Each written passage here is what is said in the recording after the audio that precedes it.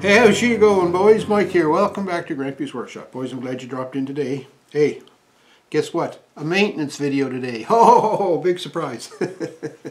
Yeah, well, I'm a maintenance man after all, right? I earn my living as a maintenance man, so it just sort of carries over. So we're going to do maintenance. And today's maintenance is on my air compressor. Yeah, my air compressor is 10 years old. I have to admit, I don't do maintenance on it very regular. I'm kind of slacking that, but it just sits over there in the corner and works, so I kind of forget about it. But you can't forget about your air compressor. It needs some love too. So that's what we're going to do today. We're going to get the air compressor out, set it on my pender lift, and we're going to do some maintenance. Let's get at her. So here's my compressor. It's a snap-on, as you can see. It's a 2 peak horsepower, 1.1 running horsepower compressor. It gives 4.1 standard cubic feet per minute at 90 psi. It has a tank pressure gauge, and it has 2 outlets with individual pressure gauges on each one. It has a high pressure relief here. It's a direct coupled. It runs at 3450 RPM, so it's a noisy old beast. But it's direct coupled, but what I like about it is it's got a real crankcase, and it's filled with oil. So the crank and the connecting rod and everything for the piston, it's in the oil bath, so that helps it lubricate it better and keeps it cooler and lasts longer. It's also a cast iron cylinder, but it's a small cylinder, so it takes a while to build up pressure, but nevertheless it does build up pressure. Now, I have to admit I don't do a lot of maintenance on my compressor. It sits in the corner there of the shop, and I forget about it, basically, is what happens till I need it. And every time I go to start it up, I say, oh man, I need to do maintenance on that one of these days, and I never do. When I read through the manual, it says one of the things you should really check for every day is fluid in the tank, because fluid in the tank will cause rust, and rust is your enemy, of course, on a pressure vessel. And it's been well over a year, okay? Don't get mad at me, I know what you're thinking, but it's been well over a year, probably closer to 2 years since I drained the fluid off of this tank. And I just want you to see if you can hear this. Do you hear that? Oh yeah, I got some fluid in my tank.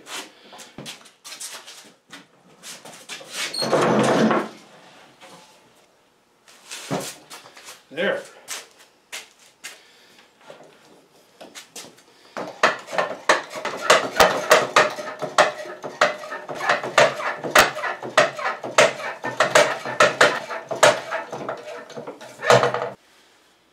Okay, one of the things I want to do is drain the fluid out of it.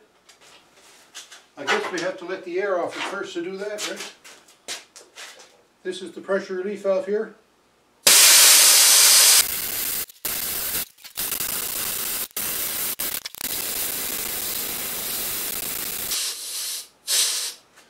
Part of the finger holding that out.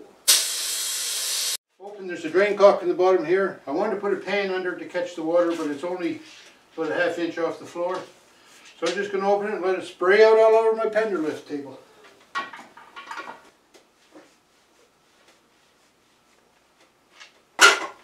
That's interesting, because I have it open and there's nothing happening. So that's telling me there's so much junk in there that it's totally plugged up. I'm letting this down because I'm going to tip this on its side so I can get a look at that valve.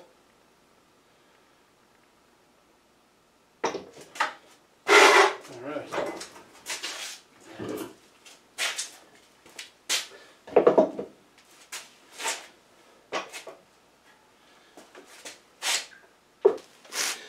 Alright, so I've got my compressor tipped over, and I loosened this valve here. This is the drain valve, and there's a little bit of water coming out of it, but not much, and no air pressure, no air blew out of it. So I'm going to try and take this fitting right out, because I'm afraid inside the tank is filled with sludge.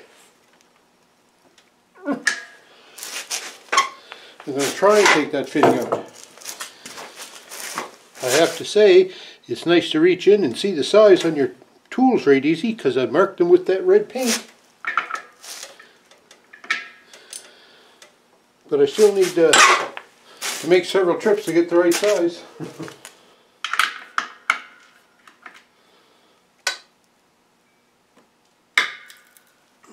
There she comes.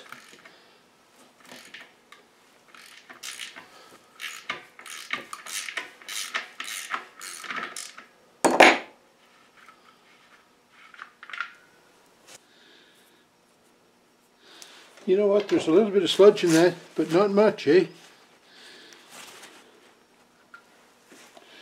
What's in the bottom of that?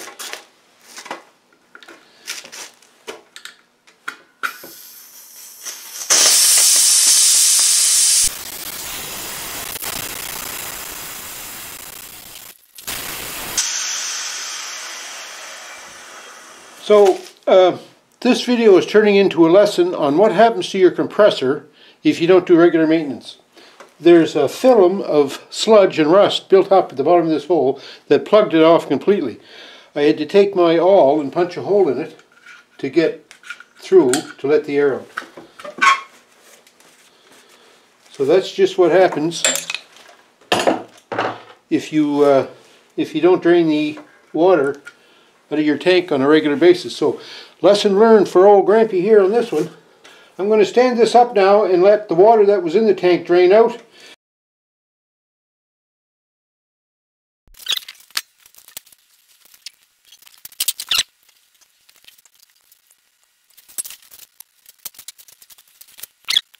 So what I'm going to do is take this dashboard off here and then pull out the pressure relief so I can allow some flow right totally through the tank. Man, I'm telling you. My face is as red as this compressor. Embarrassing to see the state of that compressor. You'll never believe another maintenance video I make.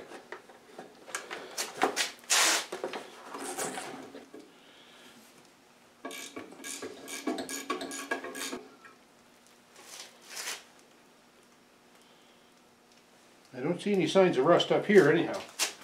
So I'm going to take this cowling off next.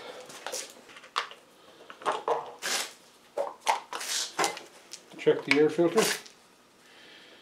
It looks pretty dirty too. Boys, it'd be nice if I had some air. Yeah, I could blow this out.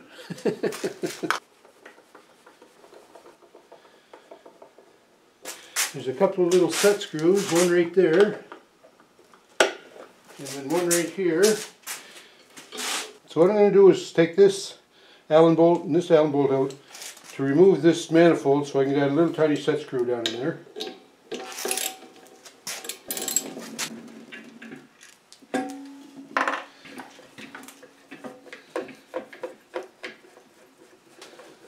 Oh yeah. The stem that holds the air cleaner on has to come out as well.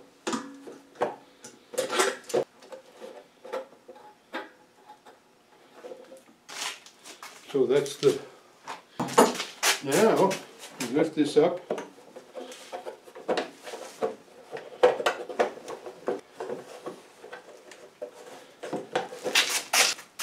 If you can see right under there, there's two other screws that hold a little shelf in there that's caught under the motor. So I have to take those out now.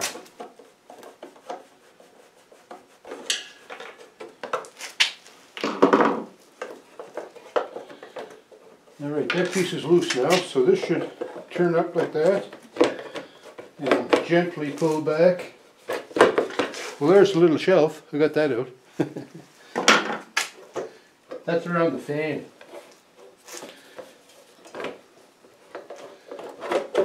There, look at that.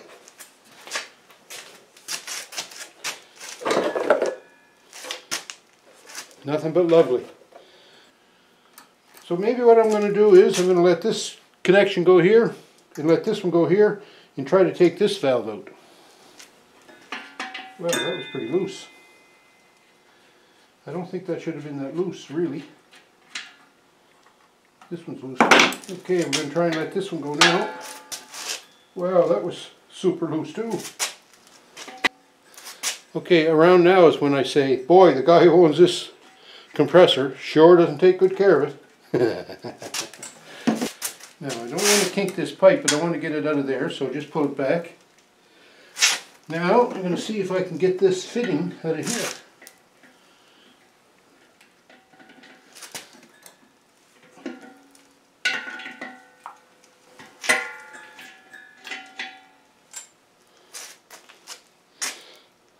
So this is just a check valve, eh? Alright, so I think we've got all the water drained out of our tank, and wouldn't it be lovely if we could see inside this tank, just see what condition the tank is in? Well, guess what? Enter technology. I bought this a while ago. It's called an endoscope, and we're going to try and stick that in the tank and see what we can see. Now, I haven't had very good luck with this endoscope camera before. It's the focal length on it is pretty short, so it's hard to get it to focus on anything, but it does have a light in it, so we'll see what happens. Now, will that fit in there? Oh yeah, look at that.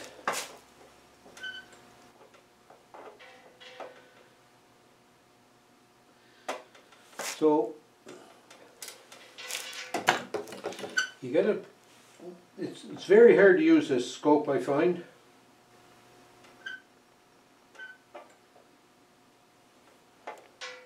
See something, I don't know what.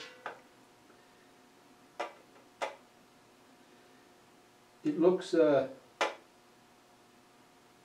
boy.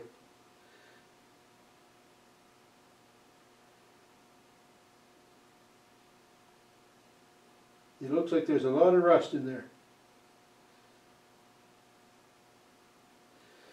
Yes sir, a lot of rust. Alright, enough about that. What I'm going to do is, I'm just going to put the plug back in the bottom of this for now.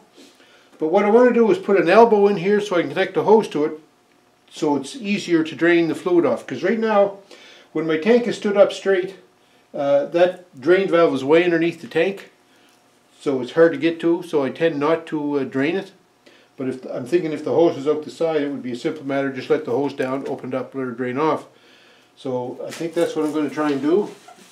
And I don't have the fittings to do that right yet.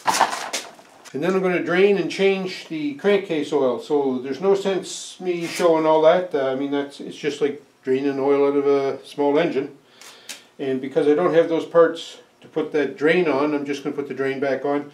I'll put the compressor back together and leave it like that. I think that'll be it for this maintenance. Hey. So I'm not an air compressor maintenance expert. That's for sure. Oh man, it's so embarrassing about the condition of that compressor. But anyways, we got the water out of it. I'm going to spray some fluid film in there to try to coat that tank. And then in about another week or two, I'll let the air down again and then fill it up with, or spray it with some more fluid film. And I'll try to remember every day to drain the water out of it. So that's about all I can do. Thanks for watching. I hope you enjoyed the video. I hope this shows you that if you don't pay attention to your compressor, yeah, you'll know it. You know. Anyways, enough said about that. If you're new to the channel, welcome. Thanks a lot for dropping by. I hope you enjoy it. Don't forget, thumbs up me, and I love getting your comments. So load her up with comments, what you think of my maintenance routine on my compressor, and if you have any ideas on, you know, better things I could do to help my compressor work better. Okay. Take care, folks. We'll talk to you.